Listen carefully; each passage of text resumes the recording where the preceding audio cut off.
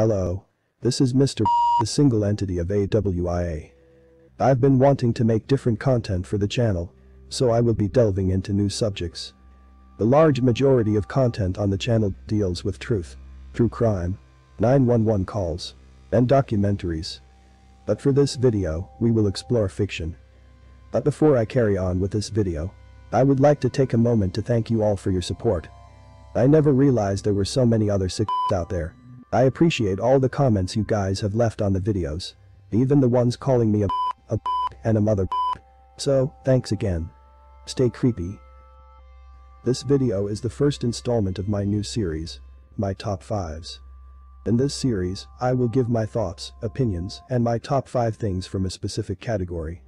Today, we are starting the series with my top 5 scariest characters from non-horror movies and television shows. I'm starting off big with a character from the best TV show of all time, The Sopranos.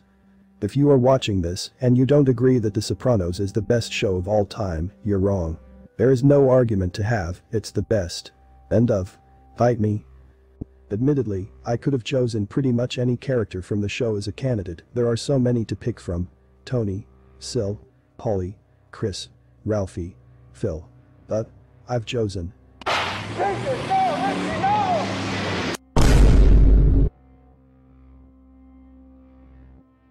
For me, Richie Aprile is the scariest character from The Sopranos. I believe this is due to the fact he has absolutely no redeeming qualities or a shred of decency about him.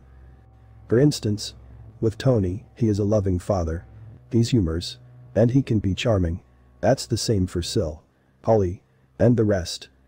But Richie was like a rattlesnake. He was mean, irritable, and always ready to attack. When he wasn't crippling someone with his car, he was plotting to whack Tony and his associates.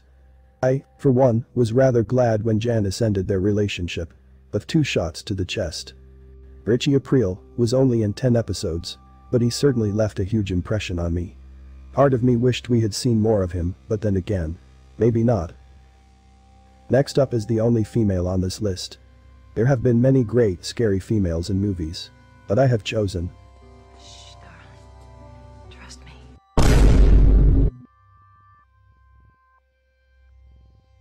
I chose Annie Wilkes for many reasons. The character, played to perfection by Kathy Bates, appears to be so sweet and kindly. A loving nurse that is helping her favorite author recover following a car accident. But as the film goes on, her real self begins to show and her full psychopathy becomes clear. The novel Misery, written by the brilliant Stephen King, created the character of Annie Wilkes, but Kathy Bates truly made it her own.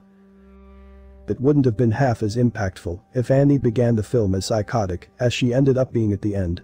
It had to be a gradual thing that unraveled the further we went with her.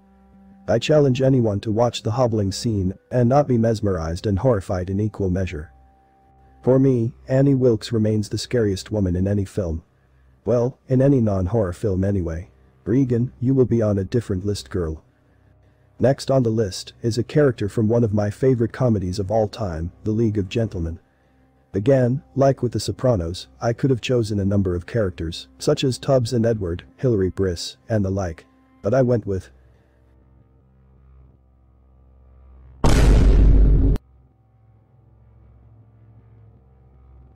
I chose Papa Lazarou for one scene, in particular, which I will get to.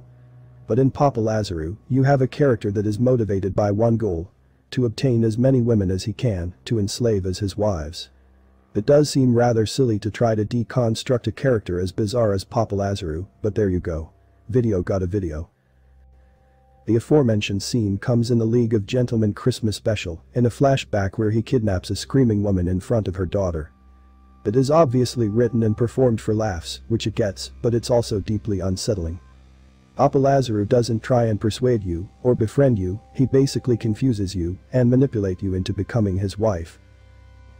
The League of Gentlemen manages to blend horror and comedy far better than those that have come before or after, and Papa Lazarou is the perfect mascot for horror comedy.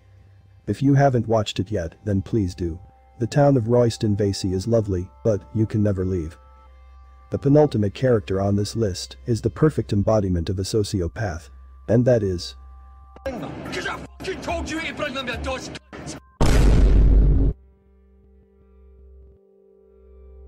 I remember the first time I watched Trainspotting, and still remember the feeling I got every time Begbie was on screen. My stomach would drop, and I was genuinely on tenterhooks, worried about what he was going to do. He was just so unpredictable and always ready to explode. Most of the characters in this film are pretty dreadful in many different ways, but Begbie was on another level. He was not played in a flamboyant, unrealistic manner. Robert Carlyle played him brilliantly, played him as human as possible. We've all probably known someone like Begbie, although, hopefully not exactly like him. But we've probably known someone who is just plain trouble. Someone you avoid because you just know he will do something dangerous or criminal, something you just want no part in.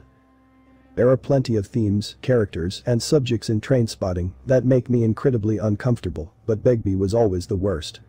And that feeling has never dwindled over the years. Every time I delve back into the world of Trainspotting, Begbie still manages to unsettle me. It's what keeps me coming back. And finally, the last man on this list is my fucking money to sleep. You go get my money or I'll put your fucking brain to sleep.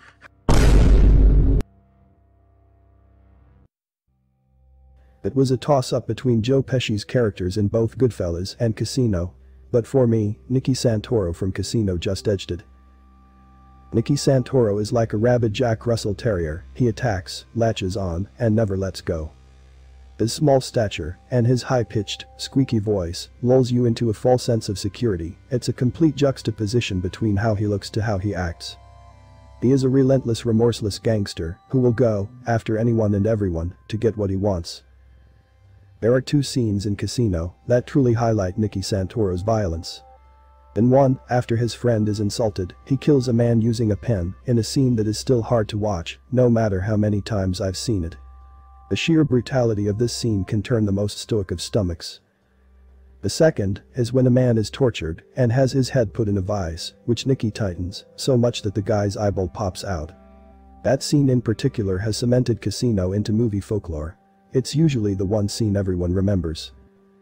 Nicky Santoro is a man you would love as an ally, but would absolutely hate to have as an enemy.